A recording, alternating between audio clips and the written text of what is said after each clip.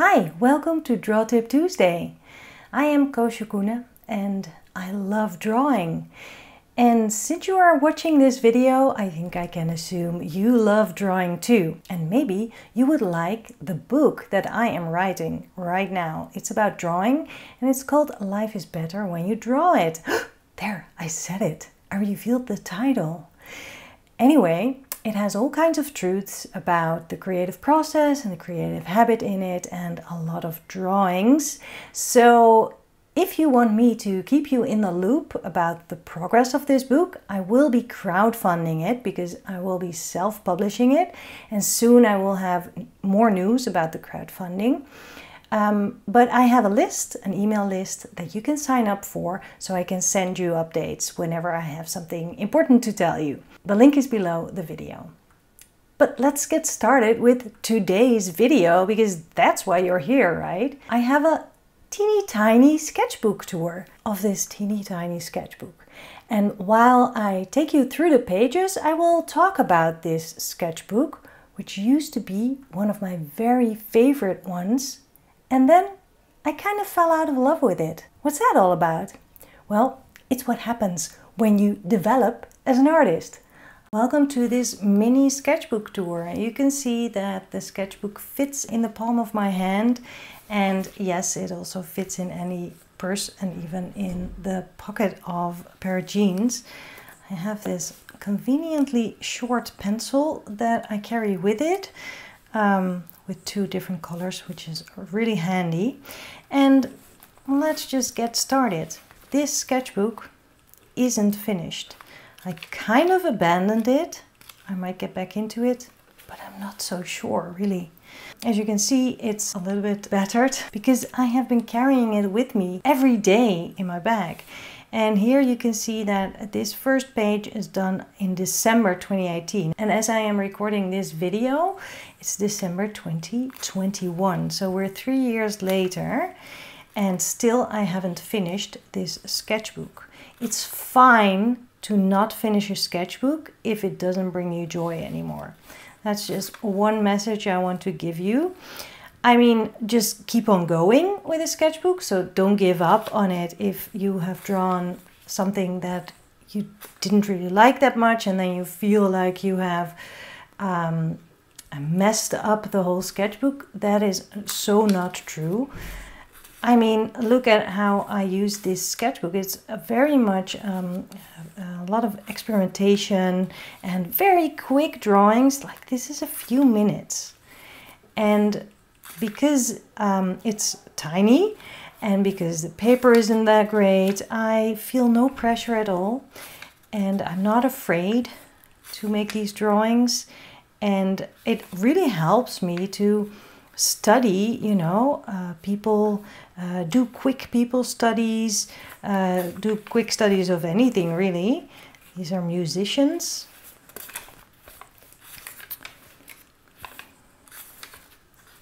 And also to discover really fun stuff, you know, look at those glasses. That's a great way to depict someone. So I have been using this sketchbook to draw in, you know, public transport.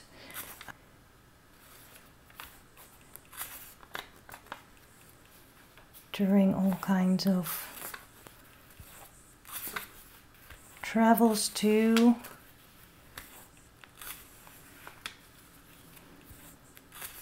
I love this. I just used one color and then black for that one finger.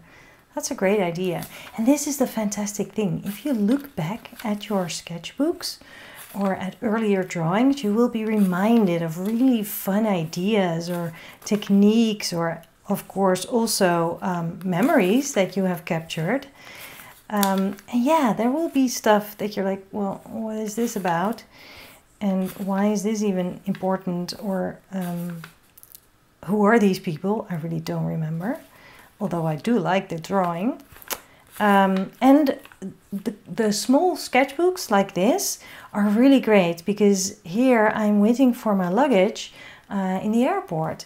And this is the best way to kill time. These people are looking at their phones. scrolling through their social media or their email or whatever, but I left my phone in my bag and I started to draw until my luggage came. And I think I had quite a little bit of time before it came.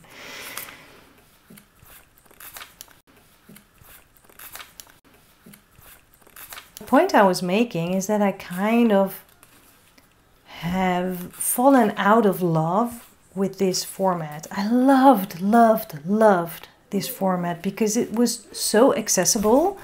But for me, right now, any size of sketchbook is accessible to me. I feel so familiar with drawing. I so want to scratch the itch as soon as I feel like drawing that it doesn't matter to me if I have to take out a bigger sketchbook that's in my bag. I still do take this occasionally with me when I go out and I only have a small purse with me. Then just, you know, in case of emergency, I have this. But yeah, I used to really love the tiny format, also because I felt a little bit scared or a little bit not so sure of myself if I would draw in public. And when it would be in such a small sketchbook, it felt very safe. But I don't feel that fear anymore, and I really enjoy it actually. I really enjoy doing quick larger drawings. I do that in my other sketchbooks. So there's a lot left still. I don't know if I'm ever going to finish this sketchbook, but I'm okay with it. I'm moving on to another format and different ways of capturing the things around me. So yeah, this mini sketchbook has served me very well, and I actually filled a lot of these tiny ones. But now I moved on to different formats, maybe a little bit of a different style, whatever you want to call it. It's just a feeling of whatever I need, I will grab for it. And apparently, currently, it's not the small sketchbook. That is something to think about, you know. People often ask me, what kind of sketchbook, what kind of paper, what is the size of your sketchbook, what is the format, what's that pen you are using? But it is not about the exact material, but really the inspiration or the intuition or the initial spark that you can feel to start drawing. It's not in the actual material or tool. So if I see someone do amazing drawings, I am very curious to see what are they using, you know?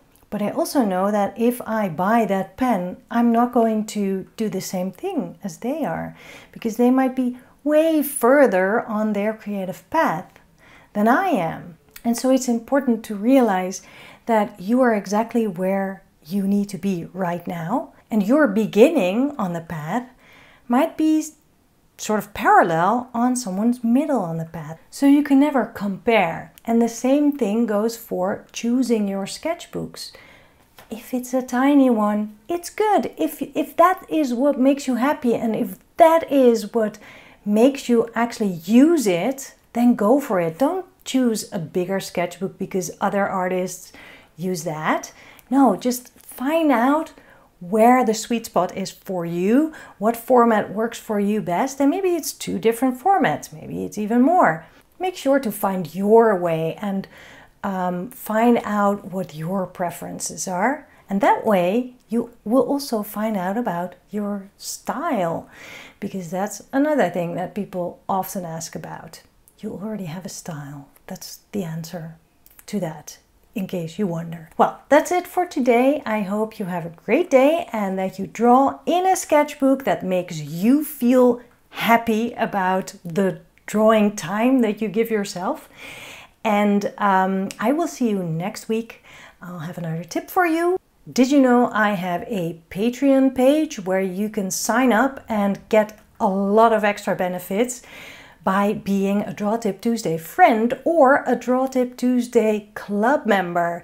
Check it out. The link is below the video. And if you don't want to or you can't support me on Patreon, that's all fine. At least subscribe to this channel, because then you don't miss out on my free videos that I post here every week. I'll see you next week. Bye!